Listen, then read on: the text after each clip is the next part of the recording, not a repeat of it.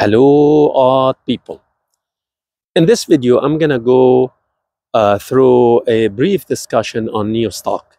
I know we haven't talked about NEO for a while, so this would be a recap of what's going on, whether we still believe that NEO is the star or not. And so I'm going to touch base with the insurance registrations, with Onvo production, that kind of thing, to see where we stand on it. But first of all, I want to thank you so much for all the nice comments on the previous video. It is nice to see. And I hope some people learned a lesson from it. Really be careful what's going on. I'm still in the middle of things with that, but just hopefully somebody learned something from it. Second is I haven't had the time to do proper research on data and things like this for NEO.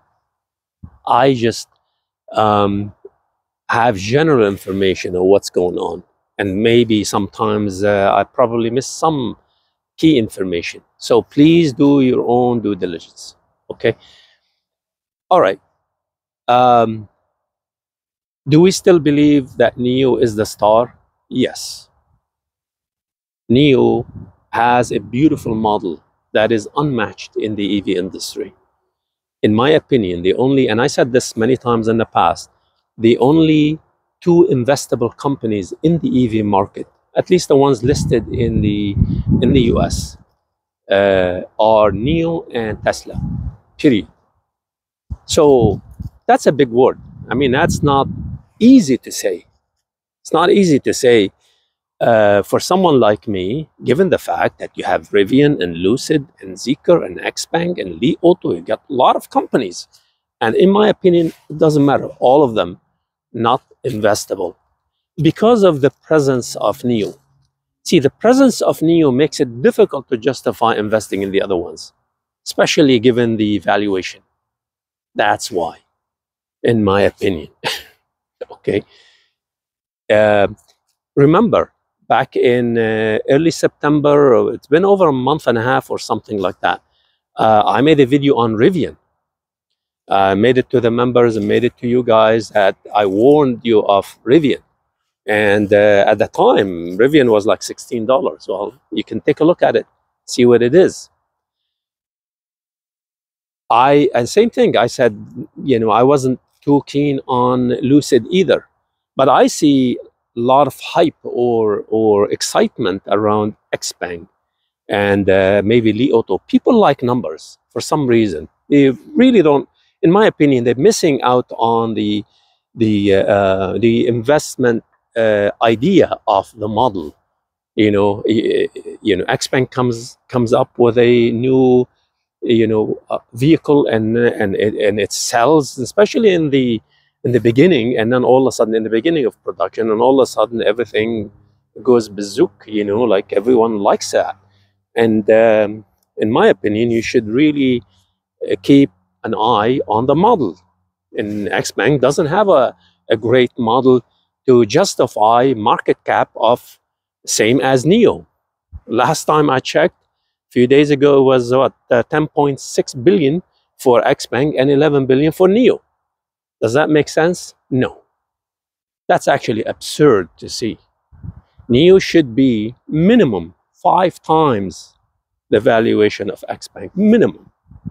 But of course, I'm that kind of guy who would, you may not agree with that, that's fine. But in any case, so what's going on? Why, if we believe so much in NEO, why the insurance numbers are low? I think it is because of transition. NEO is going through a transition from being a startup baby to a mini superpower. What does that mean? It means that NEO, how when you look at Toyota, you find premium like Lexus. Lexus would be the premium brand of Toyota, and then you have Toyota. You have these two tier. Well, NEO is going through that. NEO will have a premium brand which is called NEO, the NEO model, and the Onvo. That would be the mid, price brand. So that's a sub-brand. And it will go through a third tier, which is the Firefly, in December. So NIO is actually building an empire. And so does that justify the insurance numbers being low? Well, I think what NIO is doing is that it is keeping the NIO model expensive, the NIO brand expensive. It wants to maintain a premium brand. You cannot maintain a premium brand by lowering the price. In the past, NIO used to drop prices or offer incentives on NIO to keep certain production moving forward. That's what that was happening because of so many things, such as in battery swap data, such as maintaining production and maintaining growth and whatever.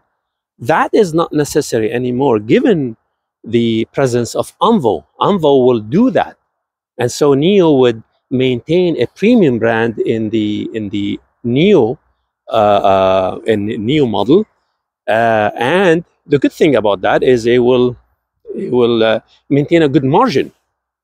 I think NIO is looking for great margin for NIO, for the NIO, for the premium brand. That would be the good thing. The bad thing is that you would not have these big, nice deliveries that we used to see in the past. These big deliveries will be replaced by Onvo. That's where this change in the, or the transition in NIO is going through. So the second thing is that, well, if that's the case, what's going on with Onvo? Why Onvo is not picking up? Because of bottlenecks.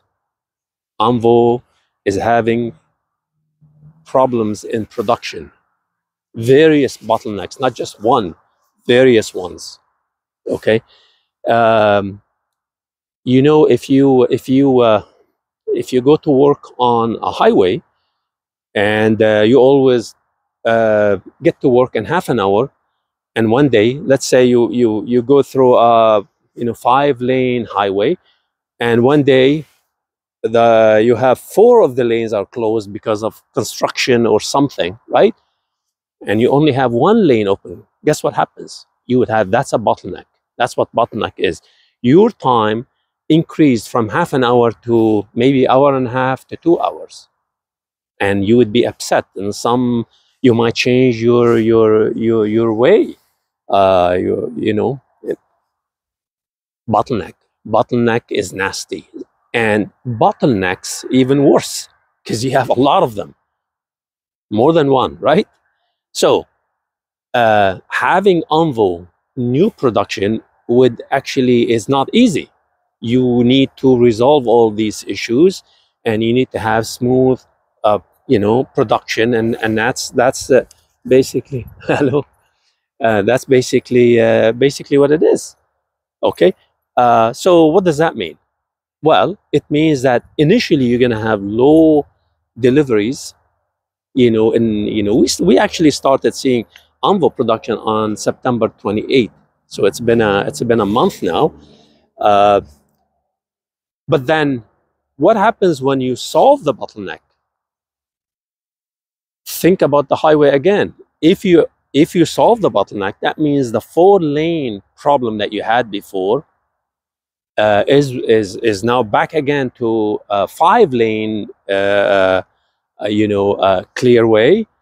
You're good to go. You basically your increase in flow will be dramatic.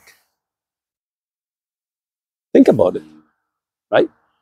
So because of this, I think, and because of the various bottlenecks, I think what we will see at some point from now until sometime in December is a jump in production in Onvo. This will not be a nice increase, a gradual increase. You're going to see 1,000 deliveries a week. We actually see something like 900, 800, something like that.